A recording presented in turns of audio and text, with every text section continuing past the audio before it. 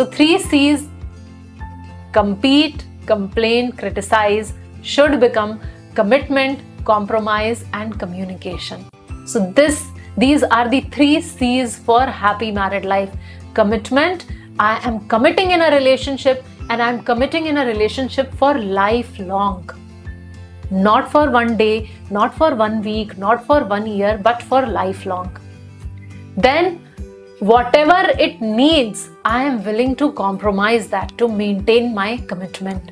So that is the second C, that compromise. Because marriage is not only taking, marriage is not only what is it in for me, but marriage is what can I give in, what is my offering.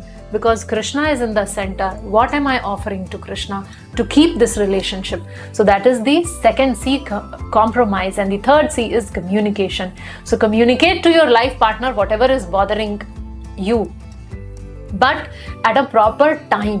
Not when your partner is very angry and you open like the list, okay, I have this 1, 2, 3, 4 and 10, 20 complaints against you. No, that is not the time. So we have to find a proper time, and then we communicate, open your heart out and make the partner understand what is bothering you. So these are the 3 C's of a happy married life.